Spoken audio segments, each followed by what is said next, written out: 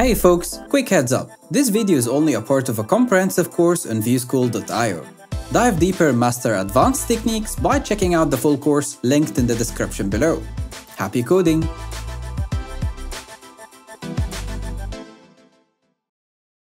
Installing Tailwind CSS version 4 is a streamlined process over version 3.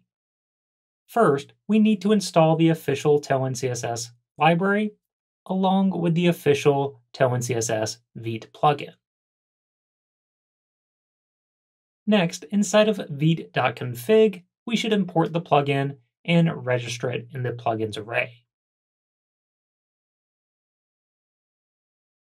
Finally, inside of our main.css file, we can include all the styles with a single import.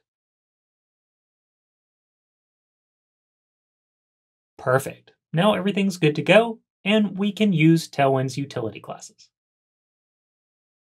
If you would like to install Tailwind CSS version 4 in a Nuxt project, the process is extremely similar.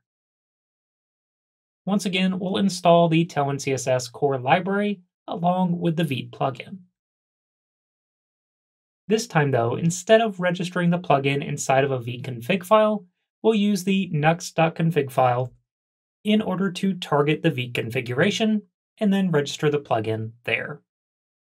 Lastly, we could create a dedicated CSS file and register it inside of Nuxt config. However, I find a simpler process is just to open up app.vue, add in a new non-scoped style section, and import Tailwind CSS here, as it applies to every page in your app.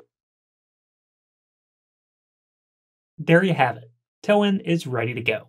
Just a final reminder, as you watch the rest of the course, do remember that it was originally made for Tailwind version 3, but we have made updates along the way to help accommodate those watching and using Tailwind version 4.